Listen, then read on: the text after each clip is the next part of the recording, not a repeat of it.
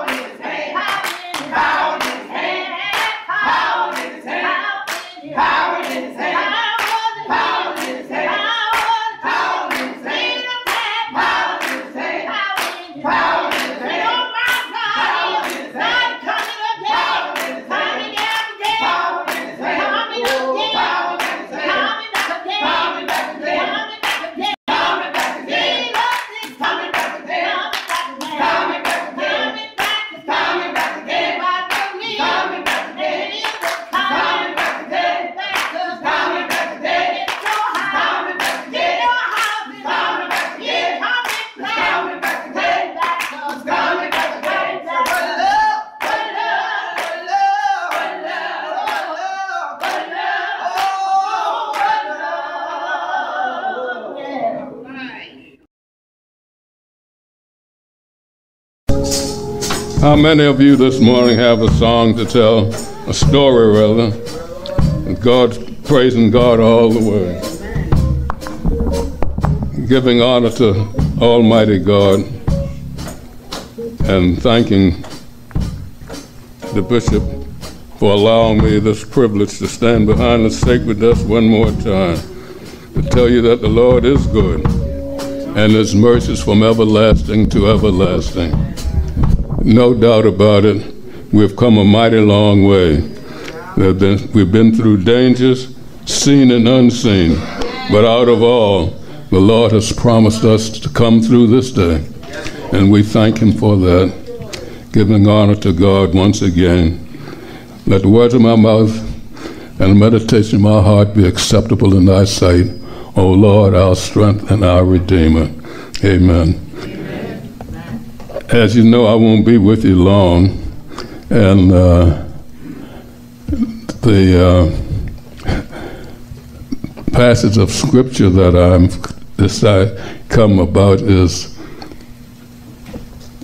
well, it'll be short, because I'm coming from the book of Haggai. Haggai,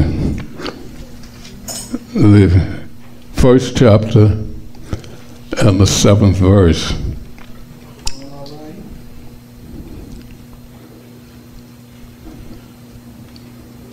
My God, well, my God. I'm using a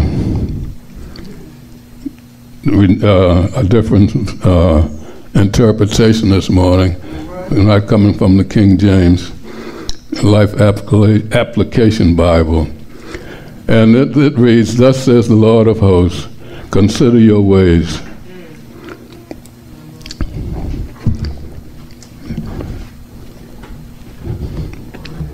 consider your ways. This book was written to the people living in Jerusalem and those who had returned from exile. But first, let me ask you a question. How long has it been since you read this book? If it's been a long time, read it again. It's a small book, and it's filled with challenges and promises reminding us of God's claim on our lives and our proprietors. It will only take a few minutes to read all 38 verses of the book, and it's only 2 chapters. Look for the word consider. It occurs 4 times. Chapter 1, 5 and 7, chapter 2, 15 and 18. God was speaking to the Israelites who had returned from exile. He said, in effect, think about it.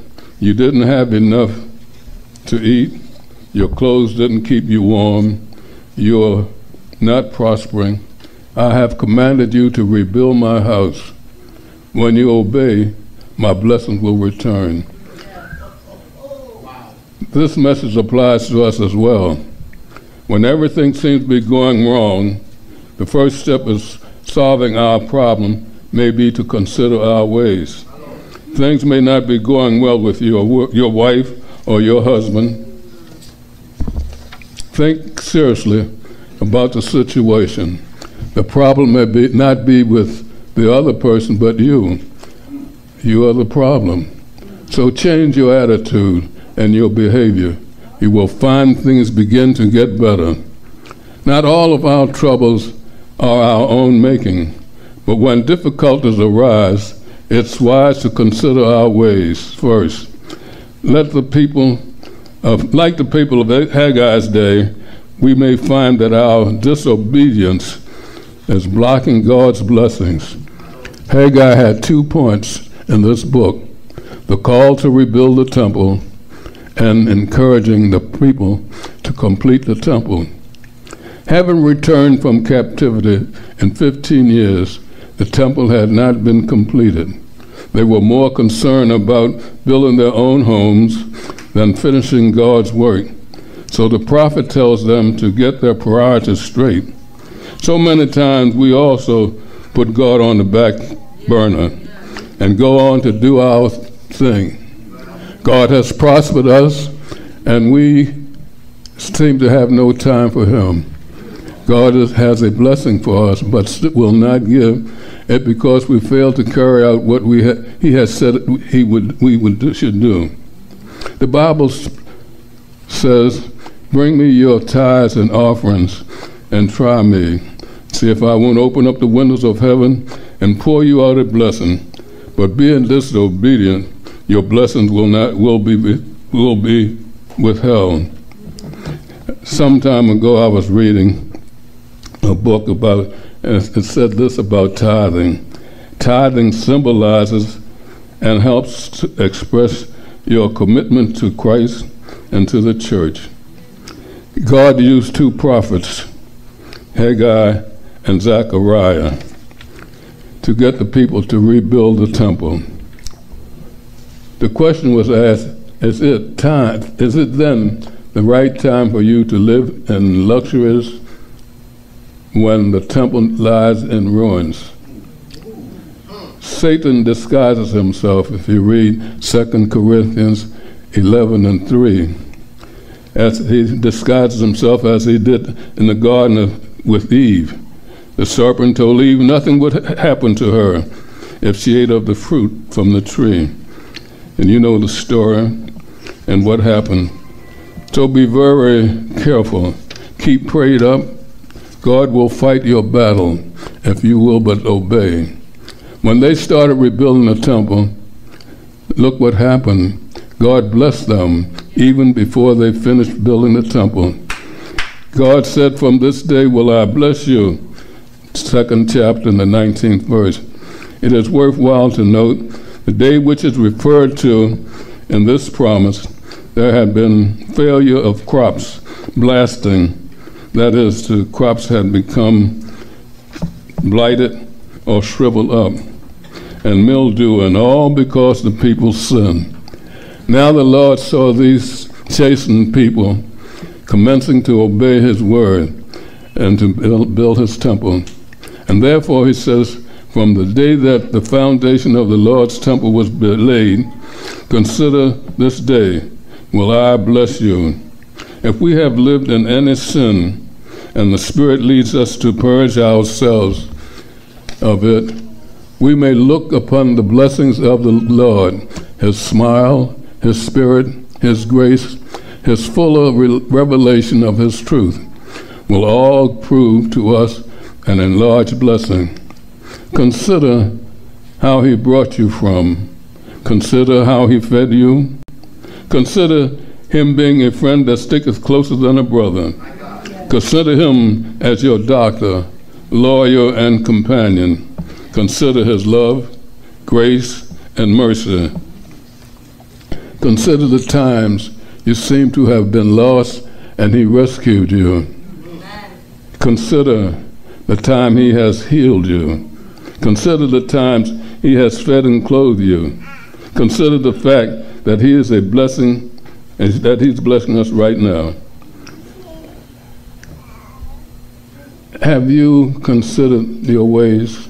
If not, get right with God and do it now. For when I think of God's goodness and all that he's done for me, my soul cries out, hallelujah. Thank God for saving me. Consider your ways.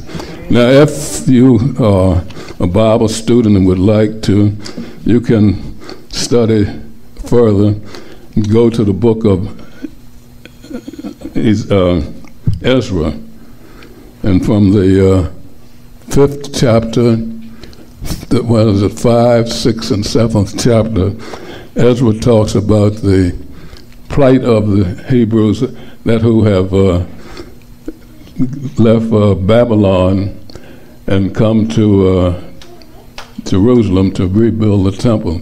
He starts out that says, during the reign of Nebuchadnezzar, the city was rambled, and that the temple was destroyed, and that the golden vessels that they used into the temple had been taken to Babylon. But when the new king came on, Cyrus, he gave them permission to return to Jerusalem, rebuild the temple, and to take the golden vessels with them to put into the temple's use. Not only that, he also said that he would help them to in finances and things that was necessary during their rebuilding. But then there was trouble later on. Some of the governor and his assistant saw the people working on the temple, say, this isn't right. You're not supposed to be building the temple. And so he wrote to the king and told him what he had found and why they should not rebuild it. But the king searched the archives and found the decree that Cyrus had written, wherein he had told them that it was okay to build a temple. He would help them to do these things that was necessary. And when the king found that out, he wrote back to the governor, said, don't do this. We have to obey the will that Cyrus said to us. And therefore, the Israelites continued to build the temple, and it was completed. And after the completion of the temple, there was a rejoicing because they had the feast of the Passover. So therefore, that's just a short of the three chapters from Ezra. So in your leisure, you read that chapter and get a full understanding of what has been said. And the Lord says, consider your ways. God bless you.